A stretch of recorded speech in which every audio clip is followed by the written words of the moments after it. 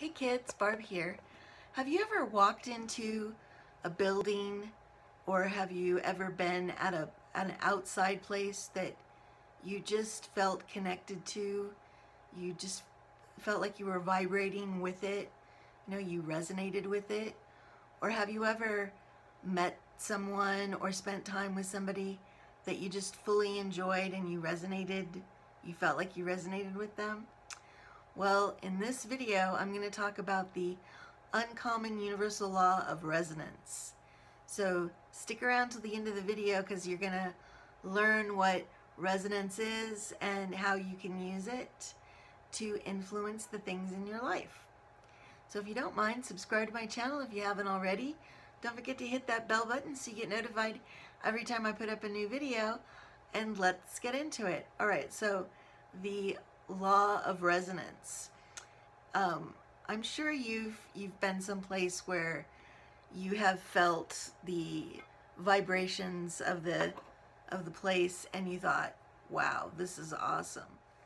I know I've been to some places where the vibration of the place was just overwhelming and I really felt like I resonated with it. For example, back in the mid-90s, I worked in England for a while, and I went to Stonehenge one day. I took a trip to Stonehenge, and when I saw the stones, I was just overwhelmed first, but the overall vibe of the place really kind of took me over, and I really resonated with it. So much so that I just sat down on the grass and like meditated to, the resonance of Stonehenge. That was really kind of cool. So that's the kind of resonance I'm talking about. I'm sure that you've felt like that at some point.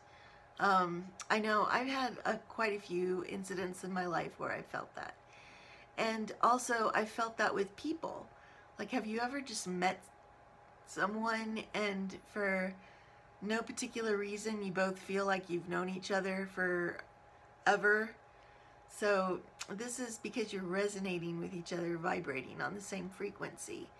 Now this resonance can also be with things that you run across, in the day. Like, I'm sure that you've got your things that you like, like you probably are a collector of certain things. Whatever that is that you collect it because it resonates with you. And the same with the music, your favorite music that you like to listen to. You like to listen to it because it resonates with you. It makes you feel good when you listen to it. These are all positive aspects of the law of resonance.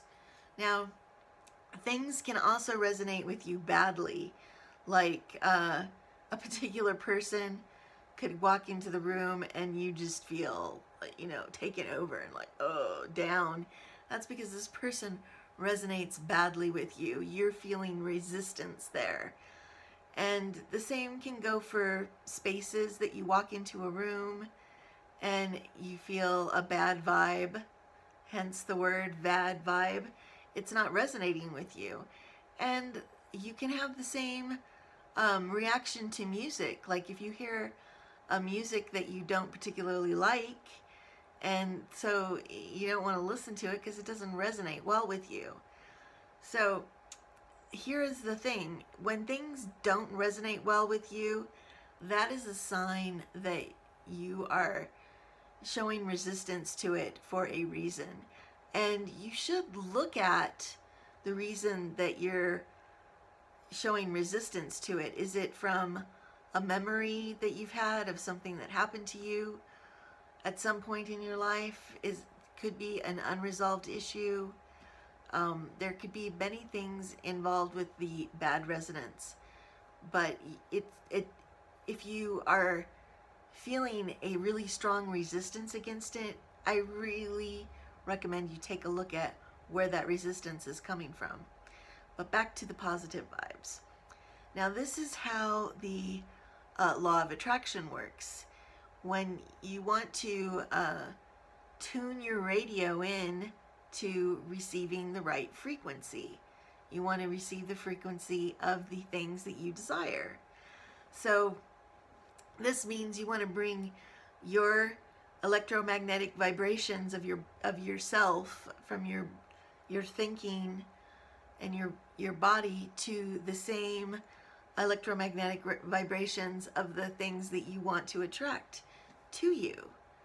So this is when Nikola Tesla talked about, if you knew the meaning behind 369, you'd know the secrets of the universe. That's because 9 represents the matrix, if you will. It represents the prana. It represents everything that is around us. It's God. And the 3 and the 6 are your vibrational frequencies. And what you want to do is you want to tune your vibrations into the things that are in the matrix, or the things that are God, that you want to attract to you. You want to be vibrating on that same frequency. And one of the ways that you know that you're vibrating on that frequency is you're feeling good.